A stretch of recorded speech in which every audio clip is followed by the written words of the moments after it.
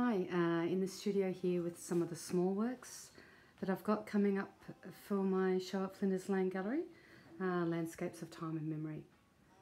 These are 25 centimetres square, all in monochrome.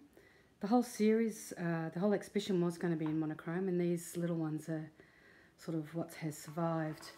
They're quite intimate studies, using a 10/0 brush, 5/0, one dot at a time often, especially in the foregrounds. Lots of detailed work, just gradually building up the tone and depth and just following where the mark making took me. I really enjoyed working on this series, just sort of intimate studies, long hours in the studio, just one dot at a time. Really nice way to connect with the work and slow down your life, slow down the time, how you work on the pieces. And this is just another of the little oil on panel.